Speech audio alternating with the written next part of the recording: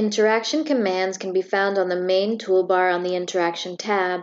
Let's start by clicking New. This opens the Interaction editor. There's a drop-down menu to choose the interaction type. There are three options: node-to-node links, node-to-element links, and general links. Now let's model how to build node-to-node links. Click New once again to open the Interaction editor. We can click Edit Shader to open the Visual Material editor. This allows us to change the appearance of the interaction. Click OK to finalize the interaction.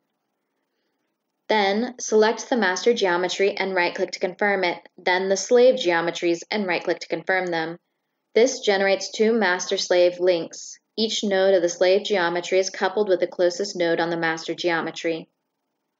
Let's model node-to-element links. Another way to create an interaction is to right-click Interactions on the work tree and click Add. Let's select node-to-element links.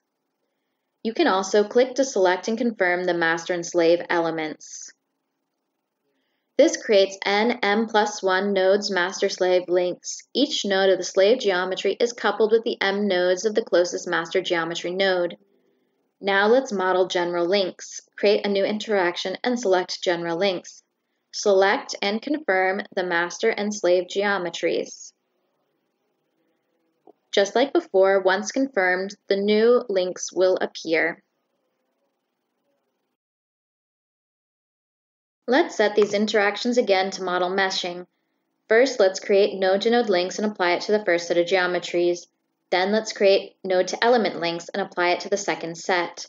Last, let's create general links and apply it to the final set. Moving to the Mesh tab, click Global Edge Seed and assign in Done. Then click Edge Seed, select all geometries, change the division to 6, click Assign and Done. Now we can set mesh controls. Choose Faces, then select all geometries. Choose Structured, Quadrahedra, Quadratic Order, then set the colored mode to Order, click Assign and Done. Click Build Mesh to mesh the geometries.